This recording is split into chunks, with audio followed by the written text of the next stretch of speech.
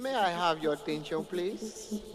All passengers with tickets for flight 2 now departing at gate 2 for Woody's Sound Machine.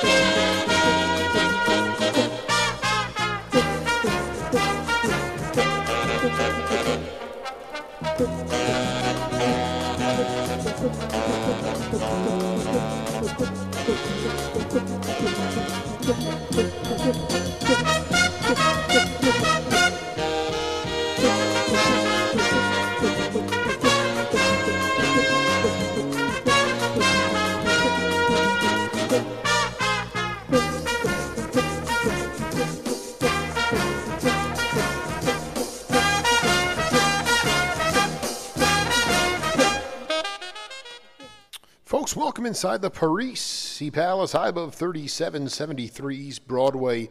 This is a live edition of the Jake Feinberg Show, coming to you on Power Talk.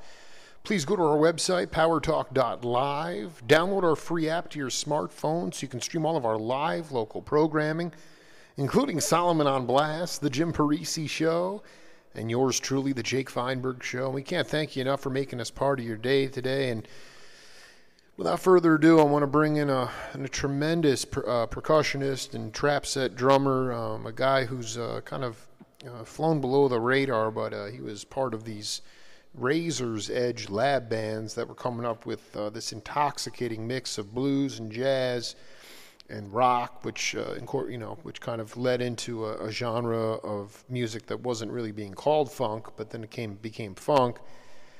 This cat was part of quite a few big band units, including Woody Herman. We just heard him coming in there doing Flying Easy with Donny Hathaway at Cadet Records. And he's dedicated his life to rhythm. And heading into my 9th year on the radio, I've recognized that rhythm is love. And that's what will continue to heal and hopefully heal the world amidst a lot of insanity.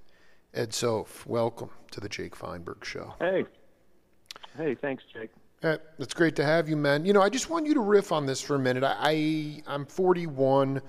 I was a late bloomer as it related to music, but I collect a lot of records, and rhythm was this huge, round, bouncing ball when you were coming up. It was just pulsating grooves. You had bass players like Peacock and LaFaro and Leroy Vinegar and drummers like Donald Duck Bailey and all sorts of cats who were just like increasing musical vocabulary or setting the table for it with this round rhythm. And today we're in this, and I want to make it clear, I hate labels, but as it relates to pop music, rhythm has become so quantized and electro and with digitized rhythm with electronic beats, it's become quantized. It's become very, very up and down, very linear.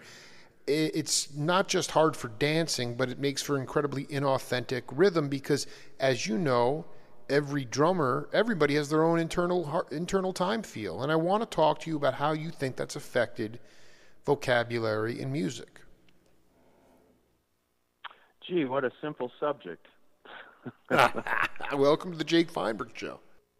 I mean, without a doubt, how people connect with music, and going back to listening to field recordings of African drumming troops, the Roosevelt expedition many, many, many years ago, and you hear the ground rhythms, people stamping their feet on the ground, and the offbeat rhythms, higher notes being done with hand claps or sticks.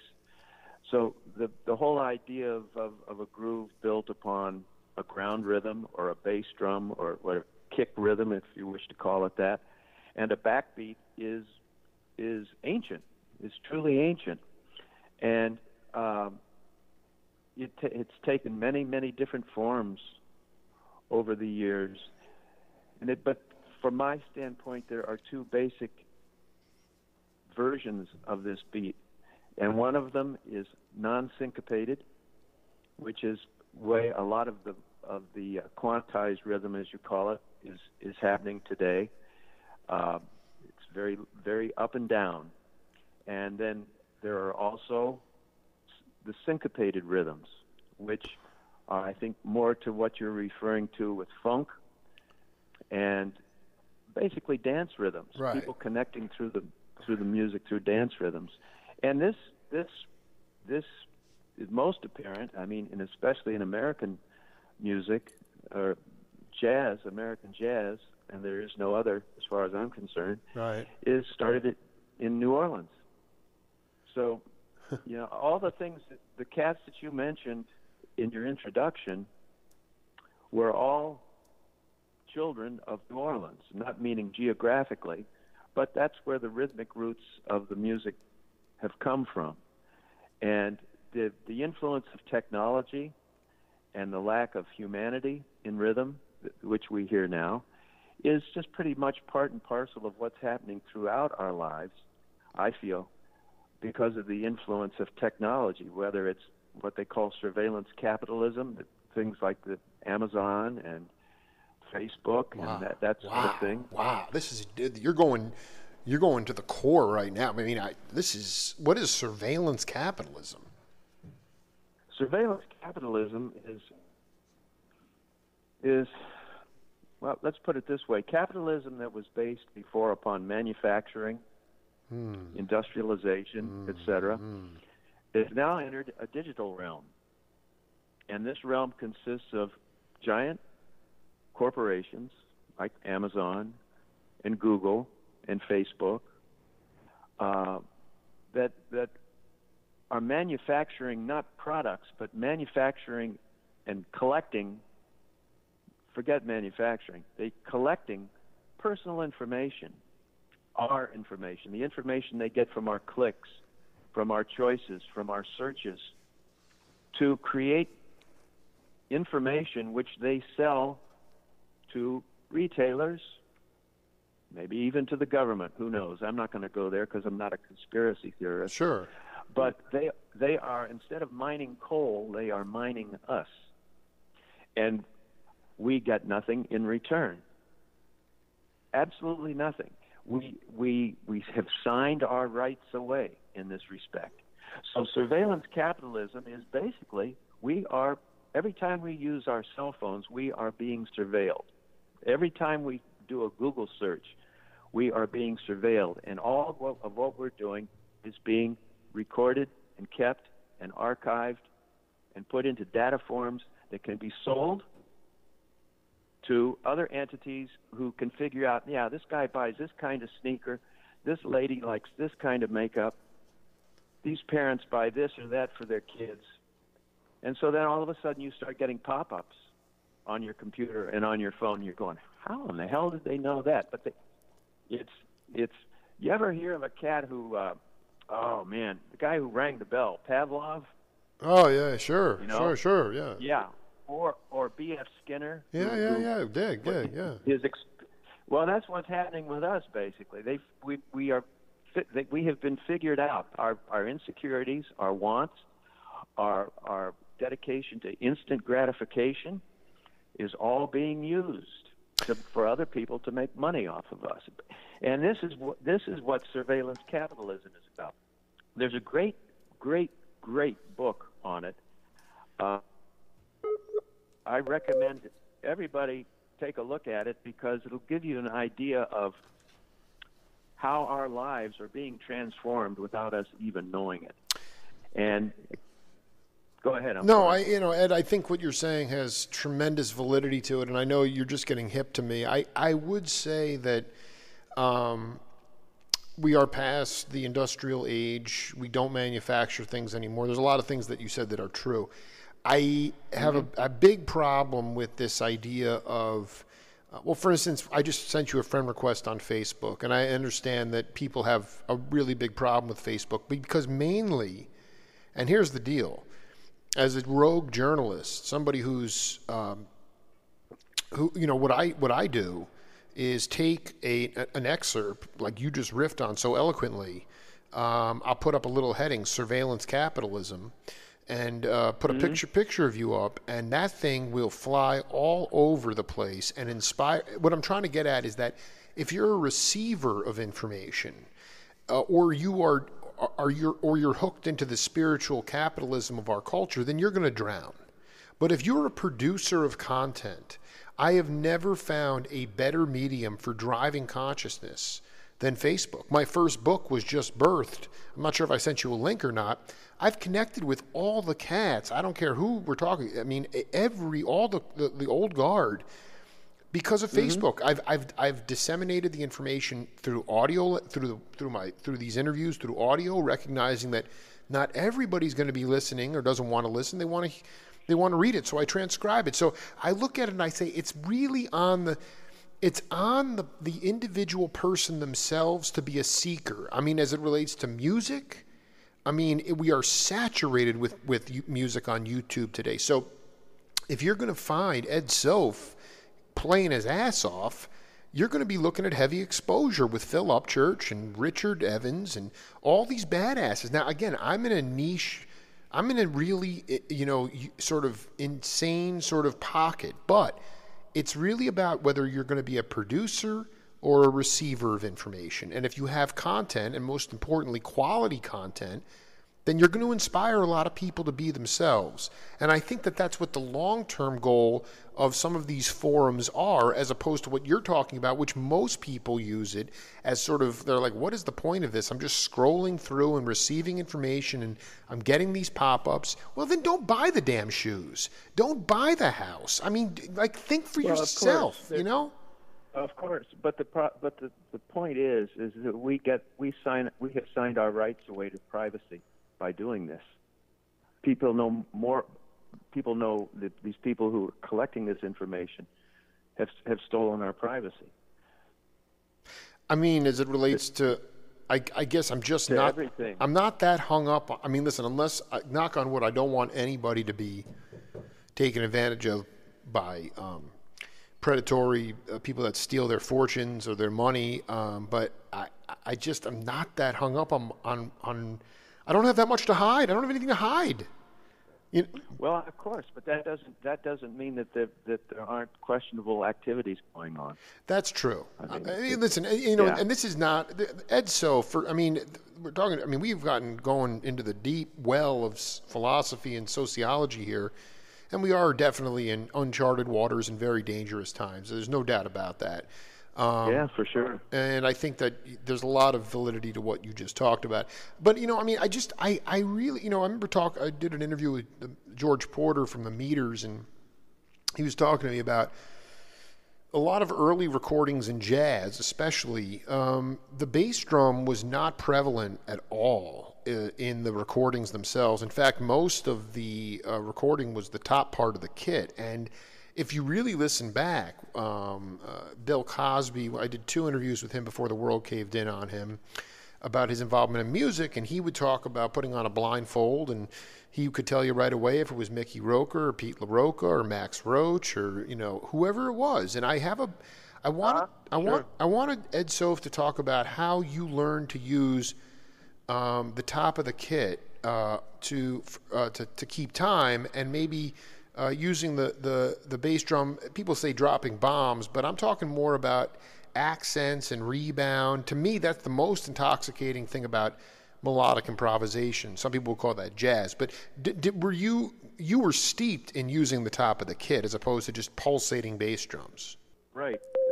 And the reason why the bass drums were not recorded in the early days is because the vibrations from the bass drum would knock the needle off the wax disc. Really? The black disc. Really? Yeah. Holy It was all cow. a technological problem. Yeah. That's so why cool. We heard recordings of Baby Dodds and Zooty Singleton and those cats in the early days. Tiny all Khan? you basically heard. No, Tiny's a bit later. Right. Tiny was the early stuff. The first drummer who had his loudest bass drum to be recorded, but when they had the technology to do it, was Krupa. Whether that's true, that's anecdotally what it is. But the early cats, it was all wood blocks, tim tams, snare drum, cymbals. Because if they had the bass drum, it would completely screw up the recording prospect. Okay, now on to the other thing. Well, hold on. I want to make sure I'm clear on this. The recording was being done on what kind of apparatus? On a disc. There was a. If you go back and do some jazz history research. Yeah. In some of the early some of the books, they show, say, a picture of so and so's band recording at the Jeanette Studios, and you'll see the guys in a half circle in front of what looks like a big megaphone. And that was the first primitive microphone. They played, and the sound went into this megaphone-like affair, like a cone, and behind that was a machine that had a disc on a turntable with a needle. And the disc was either shellac or wax. I don't remember. But at any rate, this was how the master recording was made. Wow. And if that, for some reason, the bass drum, if played, make the needle bounce because of the reverberation. This is so you're telling. I'm going to be clear because this is so fast. This is really kind of really beautiful information. You're telling me that the entire ensemble, whether it was a quartet, quintet, would all get in a circle together. So the drums were right next to the megaphone as well. The drums are probably the furthest. I don't know. If you listen to, my dad collected 78, sure, old 78 jazz. So on some records you could hear the drums more clearly. Others you couldn't. I mean, I really don't know if there was a set protocol for how the band set up. But the pictures that I've seen, the horns are in a half circle, and the rhythm section, the piano is usually closer, banjo and bass, if there is one, right, or tuba, is closer, and the drums were usually behind the horn line. This is so cool. So basically, there was a shellac, whatever it was. It wasn't. The master recording was being pressed on vinyl, and the bass drum with the vibration. No, this is way before vinyl. This is the early 20s. Wow. Yeah, so it was shellac because they used whatever it was. Yeah. They used it to press the future recordings. It was like the die for the future recordings. It was the die. So you would say it was a circular disc of some sort. Oh yeah. Yeah. Okay. Yeah, it was circular, and before that, it was a wax cylinder. Going more. Edison's first recording machine. I mean, I'm talking more like, I don't know. I hear like these like Stan Getz albums and Kenny Clark's playing, and it's like by the 50s. The shit was locked in the 50s. That was all the new technology. I mean, I'm talking about the birthdays of recording. Man, you're stretching me out. I mean, how did they lock the technology in by the 50s? Because all I'm saying is that it's, you know what I'm getting at is that today, just in modern music, I mean, there's no dynamics in a lot of ways, and the bass drums are just pounding you in the face. And it was not sure. You know, and I just, it was very tasteful. And I'm just trying to, I mean, when the bass drum, when they did figure out how not to ruin the recording with, who was the first cats that you got off on that were using the bass drum for rebound and for you know, accents? Well, the first here clearly were the drummers who continued to play 4 on the floor, but accented notes within the 4. So a good drummer, for a little technical thing here, when a drummer played the bass drum on all 4 beats, he usually, and especially in the earlier days, he used a lamb's wool beater, which gave a very diffuse sound. It wasn't like hitting it with a wooden beater or a hard felt beater. And plus they had calf heads, which brought a whole different dynamic and sound to the drum. So what the drummers would do, and there's some later pictures of Krupa, especially, he would play the bass drum on all 4 beats softer with his heel down, and then he would accent notes within that by bringing his heel up and using his whole leg to make a bigger stroke, to make a louder sound. And Buddy Rich did this too. So those were the first cats that I've really heard live at Jazz at the Philharmonic when I was a kid. And of course, like every other drummer, you watch everything they do. And I noticed that they could keep 4 on the floor, but they could get away from that to play syncopated patterns and then come back, or to catch a band figure and then come back to the 4. So that was my introduction to that. And then I would read in books about how Kenny Clark was the first drummer to quit playing 4 on the floor and to use it as, like he would his left hand, to play non-repetitive comping figures. And I say, okay, I'm going to check that out.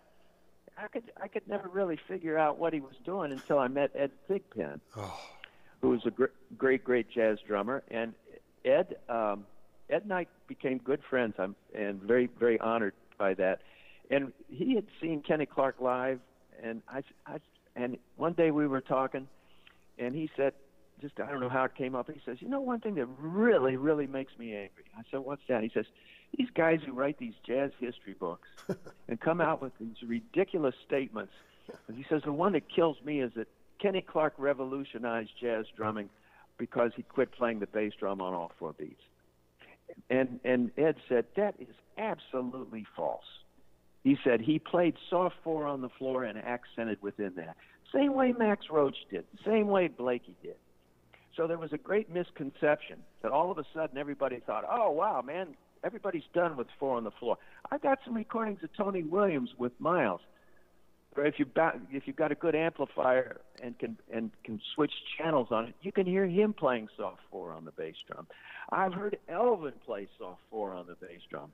So, I mean, that is the kind of BS that distracts people from really listening to and thinking deeply about the music. It's a stereotypical judgment which has absolutely no background or basis historically. Ed Soph is on fire right now. I mean, this is really... So are you saying that... I forget how you articulated it so beautifully, but, at least at the superficial, stereotypical level, Kluk was given credit for not playing syncopated 4 on the floor. He was playing off the different accents. But was there somebody? He was playing. Yeah. No, he quit. He quit playing 4 on the floor. Period. In other words, the bass drum didn't play unless it was some sort of accent or syncopated pattern, like the snare. It's you got me started on this history. It's. Well, again, listen, I want to be very clear, Ed. It's at 41, for my radio show, this is about promotion for my daughters and future generations and their understanding of rhythm. So there's nothing promotion about this. This is important. I'm just trying to get at the fact that... I know.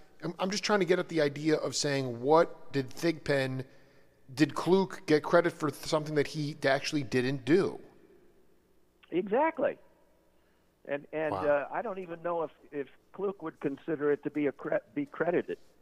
I mean, well, of course not. It was all these journalists like me writing this shit up, Yeah. So there's so many stereo. I can criticize academics because I used to be one, and in that I had a tenured university position. So I know academics, and I also have a background as a player, as someone who basically learned how to play drums on the street, not in a university I setting. love it. You were a street scholar, yeah. It's the idea that the only part of the kit that keeps time is that which is repetitive. Your bass drum's a timekeeper because it's going boom, boom, boom, boom. Oh, no, the ride cymbal's the timekeeper because it goes ding, ding, ding, ding, a ding. Ride pattern can be whatever you want it to be. Hi-hat on 2 and 4, that's the timekeeper. No, the drummer's the timekeeper. And whether or not something is repetitive or not is not because of some academic dictum, but because the style of the music demands 4 on the floor or doesn't demand 4 on the floor, demands a 2 and 4 hi-hat or does not demand a 2 and 4 hi-hat. For Christ's sake, if we thought in those stereotypical terms, we'd still be playing like they played drums in the 1920s. Exactly. So, you know? Yeah. So the drums are one of the most misunderstood instruments, and a lot of that has come from people writing about it who don't know what the hell they're talking about.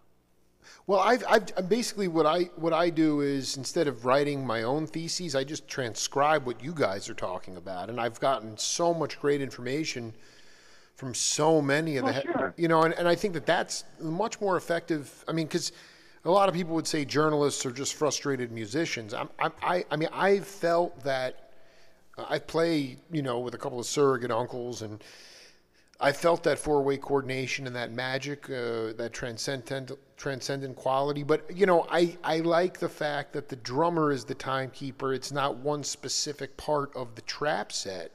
But I look back on it and I ask Ed Soph, not that I'm turning on NPR every night, and I know that they run jazz every night, but, you know, what's really vexing for me is that, going back to the Cosby analogy, is that at least with drummers, in today's music, there's a homogenization of sound. I can't tell who anybody is, and I'm wondering. You're not supposed to. The thing Glenn Moore from Oregon, you know, he said before mono went to stereo, you were prided on, you were respected. You were supposed to be able to recognize somebody within the first 8 bars of a solo. And so that to me was intoxicating. Individuality was absolutely, you know, considered to be the holy grail. David Garibaldi's a dear friend, and he told me that, you know, when cats would come up to him at the On Broadway and Jack London Square and said, "Oh man, yeah, you sounded just like so and so," he'd want to slit his wrists. And now I can't tell who anybody is because they all sound, you know, they wind up sounding like their professor. I wonder if, you know, you talk about the pedagogy of academia. How did you work with your students so that they sounded like themselves? I gave them basic technical tools so that they knew how to get a good sound out of the instrument, knew how to play dynamically, and could play at a variety of tempos in a musical way. All my students got the same tools. They all sound different. It's the same way if a person's a painter, they're told how to make colors, how to mix paints to get different shades, but then they take it and everybody uses that knowledge in a different way. Not everybody paints red fire trucks, you know what I mean? So it's very, very simple. As a teacher, you think to yourself, what are the prime musical tools that this person needs to have to be able to learn how to express their own musical feelings and expressions? What tools can I give this person so that they can unlock their own musical imagination? What tools can I give this person that will give them the self-confidence to try to express their musical imagination? And that's the whole point. The idea is, God forbid that your students play the way you do. The point is to go back into your own past and think about why you got fired from this gig, why you got fired from that gig, why you got on that recording date, why you didn't get on that recording date.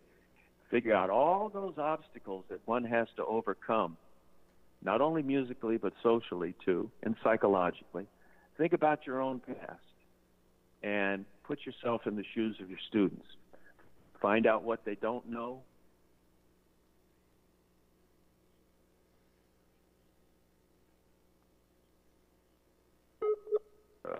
Giving them the confidence not to be afraid to ask questions, which is as silly as that sounds, but the kids today, the way a lot of them are taught in secondary school, There's no dialogue between teacher and student. It's either right answer or wrong answer. Right. But at any rate, that's just it. And being a teacher is the greatest responsibility in the world.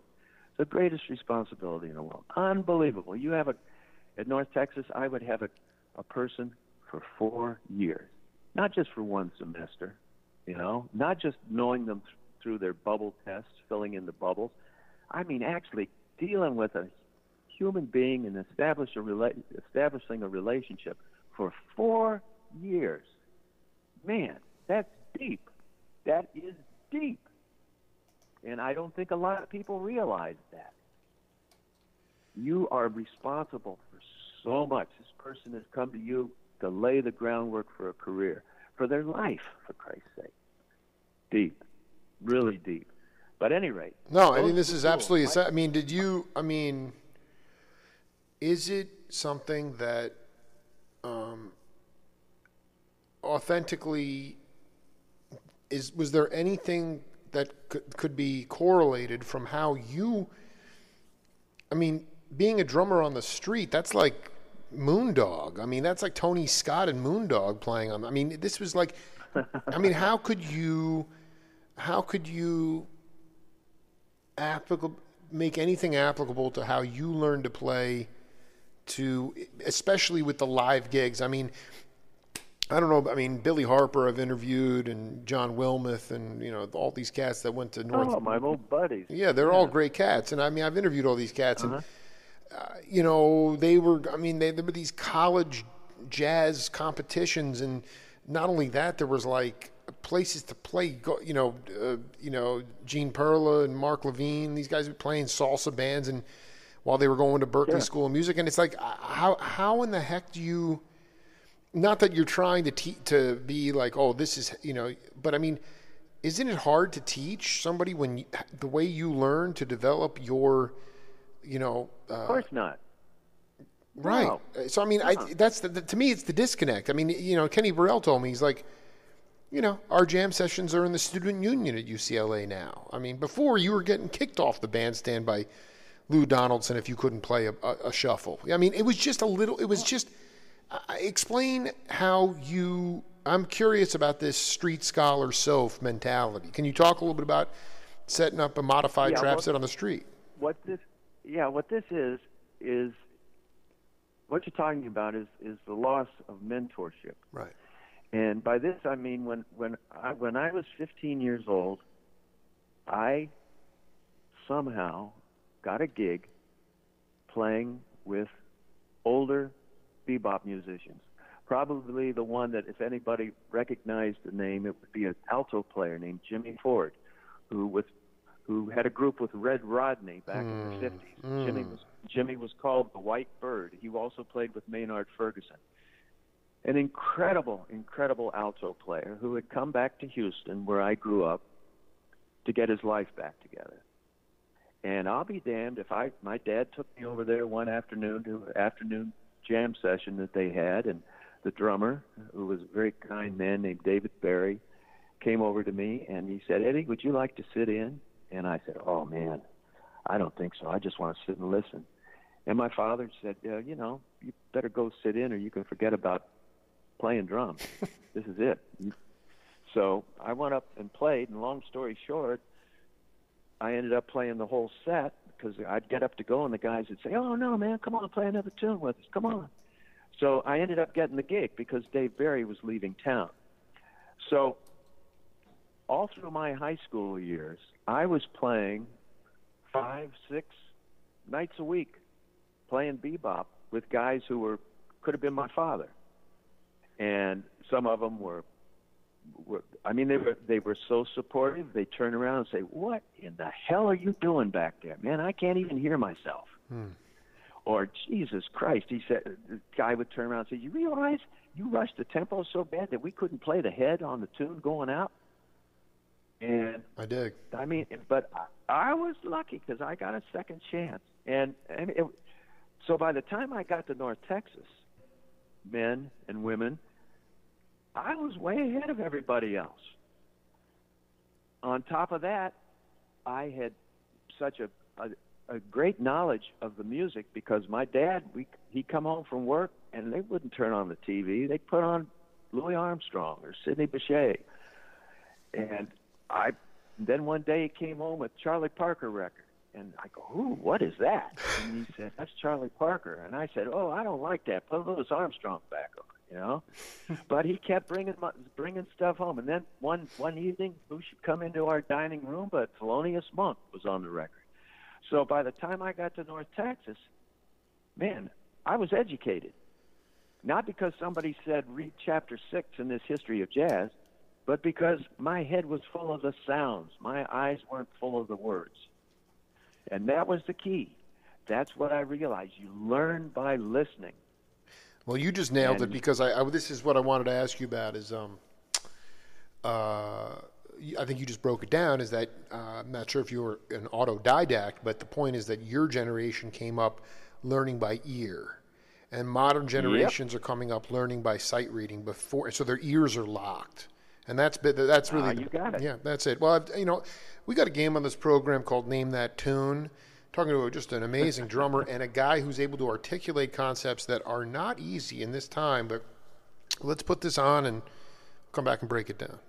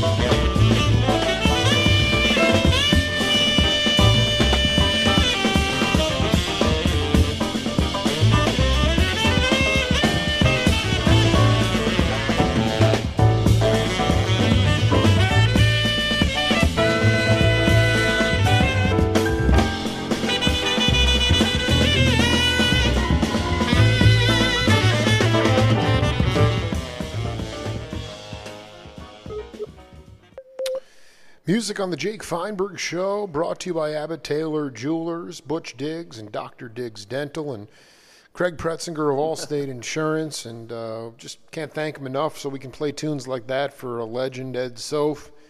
What do you got for us, Ed? What do you mean? Well, Was that playing? What tune was what was that? Do you have any idea?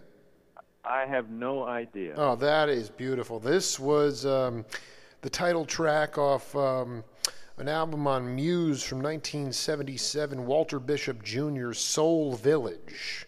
Ed Soph, Mark Egan, Steve Kahn, Nywood, Brecker. I mean, this is just and this is the point. It's a burning burning album, but this is what I wanted you to focus on. I was at Billy Cobham's Art of the Rhythm section in Mesa last summer.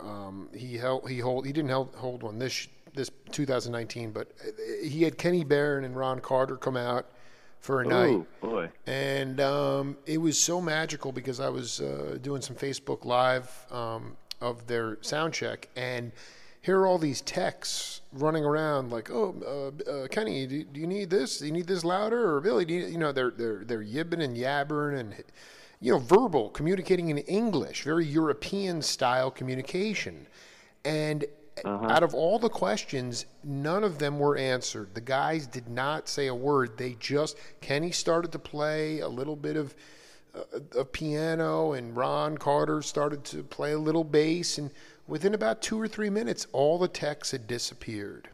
And the point is that, and then after they were done, they were able to let them know if they needed, their this raised or this volume raised. But the point is that in the truest form of jazz, the African American tradition, it was just playing. It was just the feel. It was, the ultimate, we know that the language of the drum in particular, I mean, that had its own language going back to the motherland. And I wanted you to talk about your experiences, because, Thelonious Monk, I mean, these guys were not playing with charts. I mean, this was just like hit it and burn.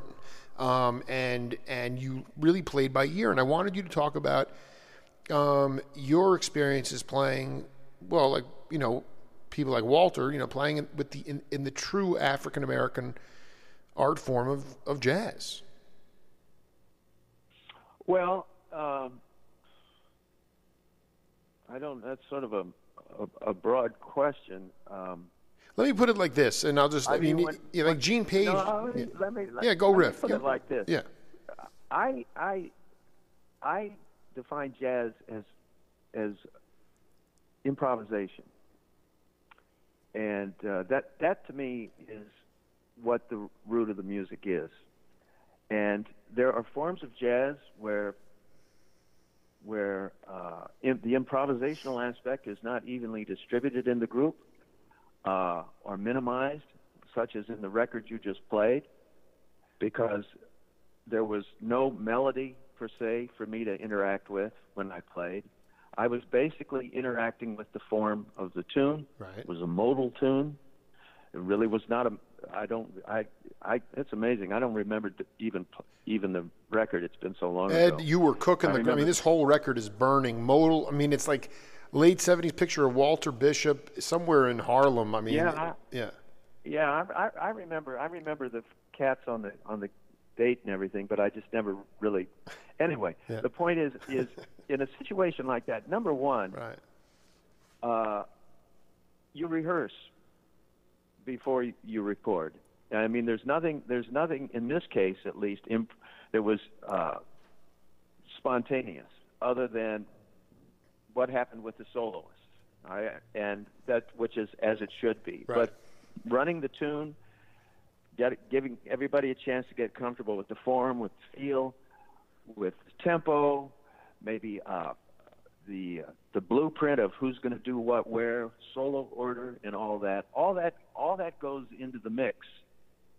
Then on the other hand, you have people like Mr. Cobham and Mr. Carter and Mr. Barron who can sit down and play, and you think, my God, these guys have been playing that just sounds so good and so perfect. So both situations, especially the second situation, number one, depends upon experience. How much you've played, what you know to listen for, your own self-confidence level. Because as we know, the music is only as strong or as good as the weakest link in the chain. So when you got folks like Cobham and Carter and Barron, there are no weak links there. So that's the trust between the three gentlemen. They all trust one another. They know that if something gets funny, that somebody else will fix it in the band. If the time were to get turned around, which is highly doubtful in that trio, but if something like that happened, adjustments would immediately be made.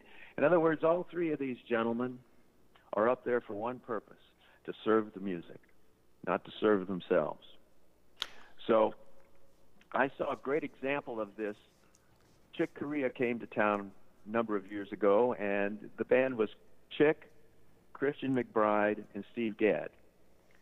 They had never played together before.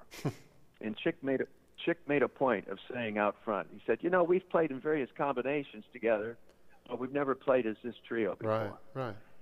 And he said, now, keep that in mind, because the first tune's going to be okay, but the second tune's going to be better, and the third tune is going to knock your socks off. Because we'll have those three tunes. We'll have that time to recalibrate our ears and our right, senses, work it out. Yeah, totally. Just to get comfortable with the room and the whole routine. And my God, Jake, it was unbelievable. It's exactly what happened. Once they hit that third tune, shit, it was Never Neverland. It was just unbelievable. This is what I'm talking. No, this is the overarching point. Is that I want you to riff on this. Is that I remember talking to the late great Ndugu Chancellor, and Hamp Hawes would, he'd be like, he'd be like, damn man, he's like, we're talking about all this shit, we haven't even played one note, and to me, jazz is it's not. I know you want to do a little bit of. In my mind, the R word is a little bit of a dirty word, rehearsal, but I understand for the need for tempo, get people comfortable. But, Hampton's Halls is like, freak, we haven't played one note. We've been intellectualizing the music. And that, to me, jazz is a primal tension and release, pulse-driven music that you don't want to necessarily have it sloppy, but it's okay to go off the rails as long as you come back on. And have we gotten to a point where the classicalization of jazz has become, too much? I mean, do we intellectualize the music too much? I mean, Carter Barron and Carter, those cats were cooking the groove on records in 67, 66 before they joined, before Billy joined Horace Silver. So to me, it's like there's a trust, but what do you feel about the intellectualization of the music? I mean, jazz to me is visceral, primal music. That's the music that your dad was bringing home. Well, okay, but that my big red light stereotypical judgment just came on again. Go ahead, yeah. Okay, yeah. Because this idea that especially older black players, that it was just they just felt it, and all those other cliches. Yeah, no, demystify this. Please demystify. These guys studied the music. Right. For Christ's sake, Charlie Parker studied Bartok and Stravinsky. Sure. And what Charlie Parker said, man, you learn your scales, you practice your scales, you do this, and when you get on the bandstand, you forget them. The idea being that you internalize all the foundational material. You internalize the physical aspect of being able to play in time, in tune. You internalize the idea of being able to use space, realizing that improvisation is not just sound, it's also how you use silence. You practice all that stuff. Practicing is individual rehearsing. And everybody who can play well has put in, God only knows how many hours of intellectualization, as you wish to call it. Because that's just part of it, just like learning how to mix those paints. And then whatever happens, this is the thing that you can't, nobody knows how it happens, thank God. musical expression that every individual has, and somehow all that intellectualization allows that musicality, that personality, that emotionality, that passion, the sadness, everything to be expressed. So there are some people who play, you could say, in a very intellectual manner. John Lewis, the pianist with the MJQ, used to be accused of playing academically. Interesting. All right? Yeah. Bullshit. He's playing the way he heard Right. the No, way he's playing him. Yeah, I dig. This is brilliant. Yeah. Who are we to judge that? Who are we to judge that? Let's not. I mean, look at I mean, these journalists are getting pummeled. I mean, they also said that Coltrane's music was hate music. Eddie Henderson said that people would get up and walk out and tell him to make him stop. I mean, it was even the word jazz itself. Big Black told me that it was jazz. It was JASS. But then this is. I guess it just comes down to. I'm talking about my generation as a Gen Xer and younger. There is so much literature. There's the Pat Martino book. There's the Dave Weckl book. There's so much material now, whereas opposed to before, Mark Levine would walk into Jackie Byard's apartment through ear. Jackie would sit on the drum kit. He'd say, let's play Cherokee in all 12 keys.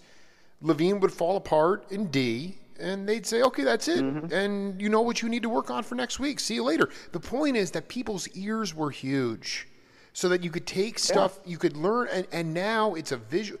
We are just saturated with material. And younger cats, unless they are truly seekers, they're at a disadvantage because they're not on the bandstand. And if they are on the bandstand, everything is mic'd absolutely. We have so much more to get to, Ed. I mean, can we do part two? I mean, we're just getting cooking here. Yeah, one thing about what you just said. Yeah. The other aspect of this great deluge of learning material, books, all that stuff. Part of that is due to the fact that a lot of guys need to supplement their incomes because the playing scene is so bad. So they try to share their information, which is fine. Reading a book of T.S. Eliot's poetry is not going to make the reader a poet. And obviously, learning Pat Martino's guitar method is not going to make them a great guitarist. That's immaterial. The thing is that there are no standards anymore. My dog can make a recording. In earlier times, right. If you got on a record date, whether it was as a sideman or heaven help us, you were the leader, that was like a stamp of approval. That was like, man, you have arrived. And that was an important aspect of the industry. That was something that everybody strove for, was to get good enough to be recorded, good enough to have an album, good enough to get a recording contract. Man, that was it. That was like having your paintings hung in the Metropolitan Museum of Art. That's all gone. No, you know what? Spinoza told me that, and it's in my first book. In order to get something recorded, it actually had to be really good. And today you can record anything. No shit. Yeah, exactly. I mean, it's just like So you are. I mean, I knew this was going to be an epic hang, but I mean, you were able. Friend, do me a favor. I know you hate Facebook, but accept my request because I mean, this is going to be enlightenment and wisdom for so many peeps. Some of this stuff is just brilliant that you waxed poetic on today. And we'll do part two. I'm off to New York next week, but let's do part two real soon because we got a lot more to cover. And I really appreciate you taking the time. Well, I really appreciate having somebody to talk to. Yeah, man, I've been doing this for a minute, but yeah, it's cool, man. Hey, go check out that Walter Bishop record, man. It's smoking hot. I will. I have to go back down memory lane. All right, man. We'll be in touch, and I'll get a copy of this out to you later today. Okay, man. Thank you so much. Thank you, Ed. Have a good day, man. You too. Bye. Bye-bye. Bye. 2 interviews in the book. We'll be back with historian Deb Schwartz right after this.